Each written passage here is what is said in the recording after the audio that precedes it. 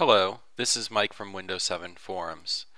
In this video, I'm going to show you how to create a Paragon Backup and Restore image of a hard drive using bare metal backup and restore. A bare metal backup and restore is superior to any other type of backup and superior to any other type of restore because when you are performing the backup and when you are performing the restore, the operating system is not on and the computer's resources are completely dedicated towards backing up your system or restoring your system. Now what we're looking at here is the Computer Management Microsoft Management Console.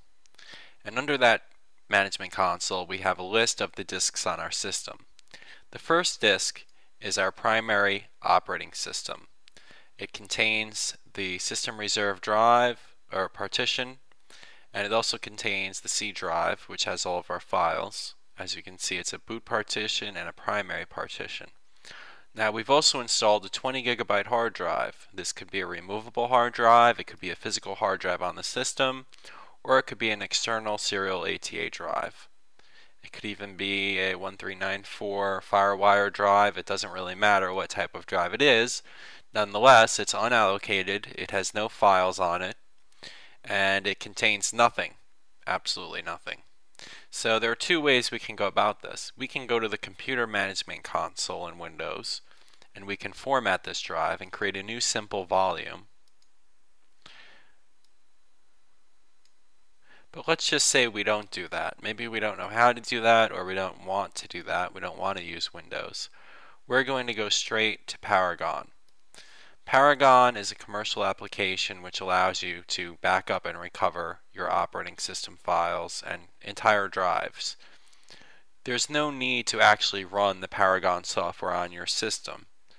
As a matter of fact, you can create a burnable DVD which allows you to create bare metal backup and restores. That is what we're about to do in this presentation. We will begin the process of doing a bare metal backup. I will show you how to do this now. What we're going to do is restart the computer. We are then going to boot from the DVD that we have burned, which was supplied by Paragon. We are now in the process of booting our system. Every BIOS is different and every motherboard is different, but usually in order to access the boot menu, we hit F12 or escape. Most motherboards today require F12. Some of them require escape. In VMware, the virtualization service we're using to do this demonstration, we have to hit escape to boot from CD. And that is what we're about to do now. Now, as you can see, we've successfully accessed the boot menu. And what we'll do is hit CD-ROM. We have the CD-ROM or DVD-ROM in the drive. And we'll see a familiar loading screen. Now we're not actually loading Windows in this instance, we're loading the Paragon Windows PE loader, which is based on Microsoft technology, making it, in my opinion, somewhat superior to the Acronis backup, which is another commercial solution.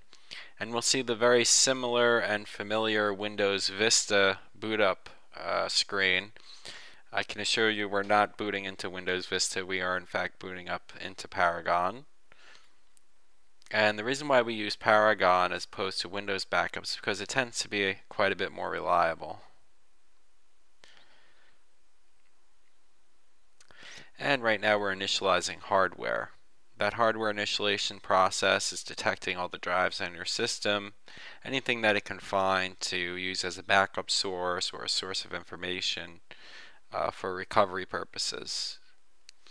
And once again, we have a license agreement to agree to, accept. And now we are at the main menu here. Now, of course we would like to do a backup, but we can't do that yet. And the reason why is because we have an unformatted drive, a raw drive with no partition, and it needs to be formatted. So we go to the full scale Drive Backup Pro. And here we once again see a somewhat familiar screen where we have Drive 0, which contains all of our pertinent information. Windows, the files on Windows, etc. And then we have our unallocated disk with nothing on it, 20 gigabytes. What we want to do here now is click on the unallocated portion of the disk and create a partition. Now, just say we didn't want to do that and we wanted to create an exact duplicate of this disk. We in fact could do that by copying the hard disk itself. Okay, we would copy drive 0 to drive 1 and it would create an exact copy of that disk, which could be swapped out, the boot order could be changed, and you could basically have two copies of the same operating system running on the same hardware. But that's not what we want to do because it's a big waste of space, and we can probably get our 20 gigabyte drive here with Windows on it down to an 8 gigabyte archive file that we can restore at any time.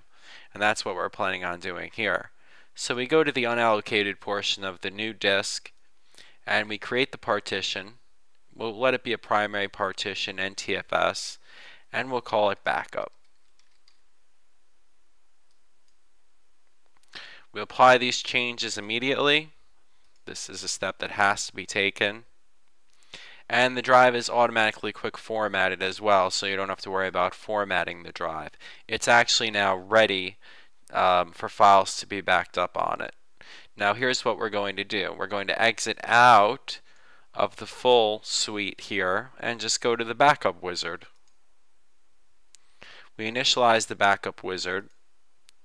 We select again basic hard drive 0. This is the drive that we want to back up.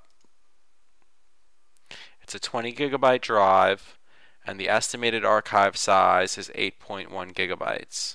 You can try to tinker around with some of the options to change the backup size, etc. and so on, but these are pretty much the optimal settings. Trying to create a 100% compressed backup will result in a very long backup time and it's not really worth it. You might as well just go with the default settings. Now we have several ways we can back up the data. We can save it to a FTP, which is File Transfer Protocol Online. We can save it to a local or a network drive, or we can save it to a CD or a DVD. What we're going to do right here is just save it to our local drive, our new drive we've just installed. And here it is on the list, and the only reason it's on the list is because we just formatted it. And again, the estimated archive size is 8.1 gigs. We can change the archive name to anything we want.